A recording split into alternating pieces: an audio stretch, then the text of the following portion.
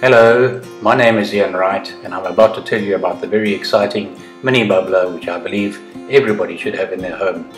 This is an ozone generator which will pump ozone gas out of a small tube, and you can insert that tube either through a diffuser stone into a glass jug such as this, where it will disinfect, get rid of any tainting such as with chlorine, and render that water fresh and safe to drink. You don't need to buy bottled water anymore. Take the jug, put it in your fridge, or fill the glass with water and drink it.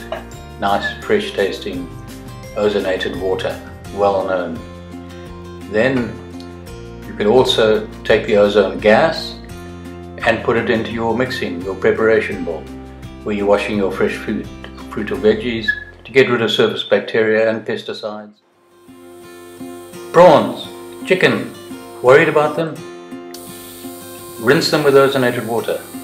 If you've got foul tasting wine full of sulfurs, ozone is an excellent oxidizer against sulfur and other items such as iron, manganese, changes from the sulfates into sulfites, and it tastes better. Use the ozone effectively. As a deodorizer, come sanitizer, ozone gas is well known. Have you had a power cut, your electricity gone off and your food gone off? Just run the ozone gas in the fridge or the freezer for as long as you want to get rid of those smells, and also get rid of the mold and other bacteria that may be growing there. Very commonly used in cold rooms as well, to get rid of the ethylene, which hastens fresh food ripening. What about in your refuse bag, smelling, or drain, refuse area, garbage area?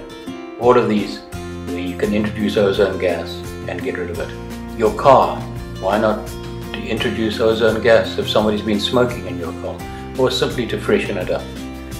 Run the ozone gas overnight and it'll completely deodorize the car, as it is used for in hotels throughout the world. As a room deodorizer, you don't have to have a dedicated smoking area anymore.